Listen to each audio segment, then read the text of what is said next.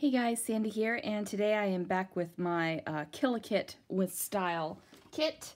I've been working with it so it's kind of all over my desk right now. I don't have a lot of the kit left. What I do have is a lot of layouts created with that kit. So I want to get some more layouts done because I still have a little stack of photos from Hearst Castle. Right now I'm going to scrapbook these two photos.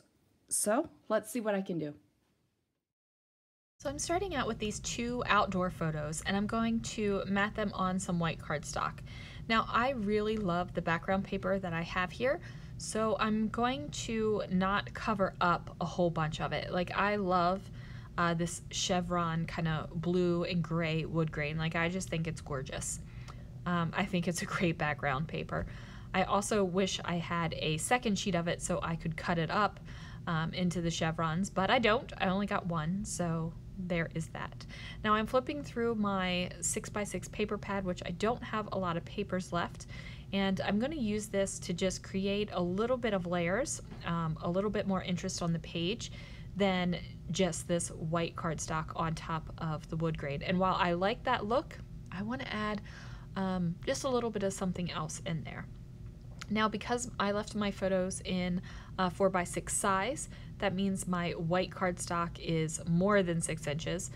So this 6x6 paper pad is not going to be able to go all the way around the photos to create like a second full mat, which is the reason why I am such a big fan of the 6x8 paper pads.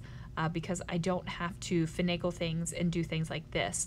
So as you can see, I'm using two of the same 6x6 papers and I'm just going to overlap them a bit so that I look like I have a longer sheet of paper. And there will be that little line right there, but honestly guys, I'm not too worried about it.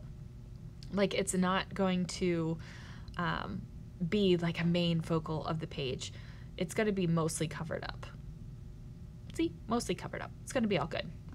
So I've got my paper down there. I'm also bringing in kind of like this blue floral paper. And even though this blue floral would never happen in real life, at least I don't think it is. I don't think I've seen blue ferns like that.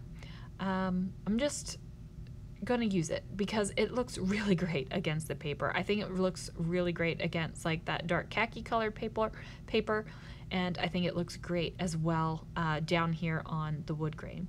Now these die cuts that came in the kit have a lot of white space around the letters, and I think every time I used one of them I trimmed them up a little bit. There was just a little too much white on the die cut for me, and that is the great thing about these die cuts. Like if you are a fan of lots of white around, like white edges, hey, more power to you and slap them down just like they are.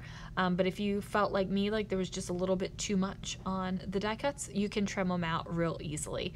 It's really easy to fussy cut these because there's not a whole lot of teeny tiny little pieces. It's just like long curves and cuts.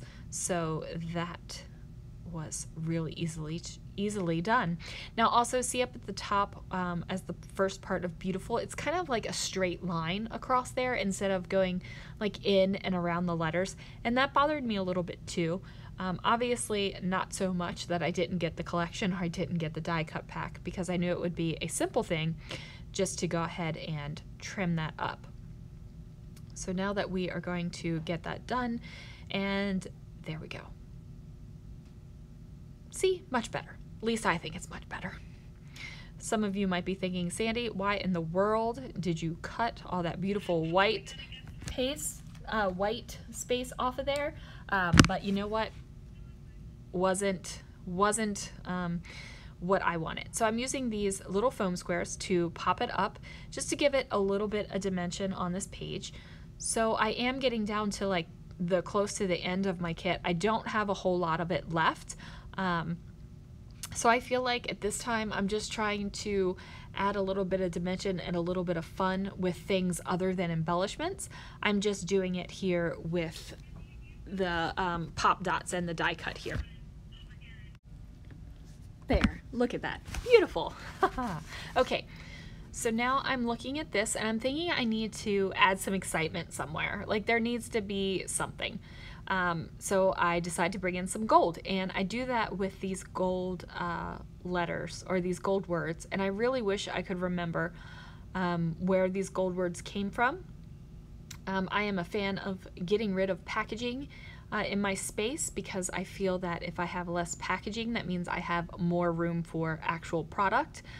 So the packaging is long gone, like the chipboard part that holds it, that's backing, it's just in its little clear envelope here. So I tucked those back in, and I like how this says beautiful vacation. And even though this wasn't truly a vacation, it was more of an overnight trip for my birthday, to me that's a vacation. Anytime that you can escape your house, your immediate world, I am down for calling that a vacation. Funnily enough, we have a peer at work who doesn't feel like time off is vacation unless there is at least 7 days, and that's a vacation. But me, I'm like, nope, even an overnight trip, that's for me. That is a vacation, people. So here I have this little floral bit, and I'm going to pop it up on these pop dots because, again, I just need some more excitement going on with my embellishing. And look at me being so good and not slinging those backer bits. I'm actually putting them in my little trash can. So this is the good life, and like it truly is. Like if you lived at Hearst Castle, or you were lucky enough to be invited to stay at Hearst Castle when William Hearst was alive, you definitely were living the good life. Like this place was amazingly beautiful.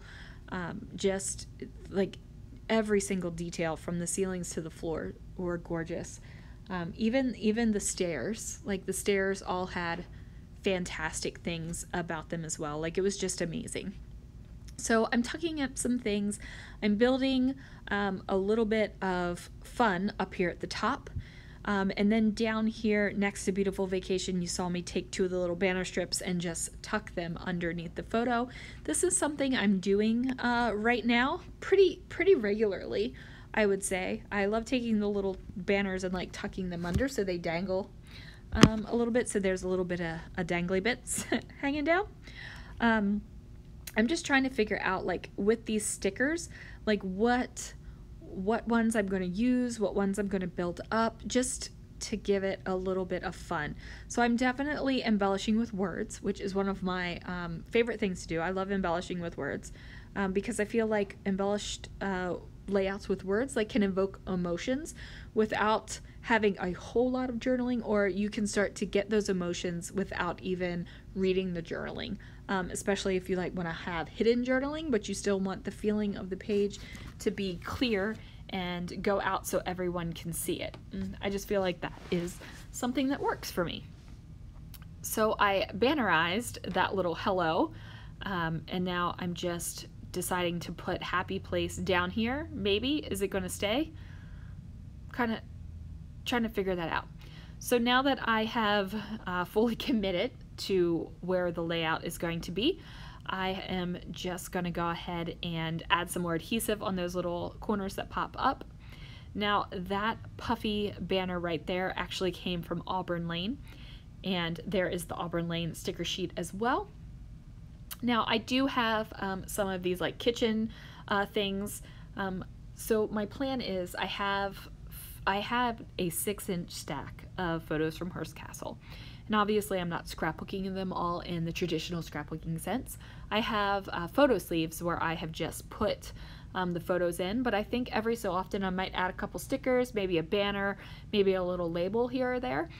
So once my kit is finished, that is what I'll do. And I am just talking and talking and talking away, and the video's over. That's it, guys. Thanks so much for watching, and I will see you again real soon.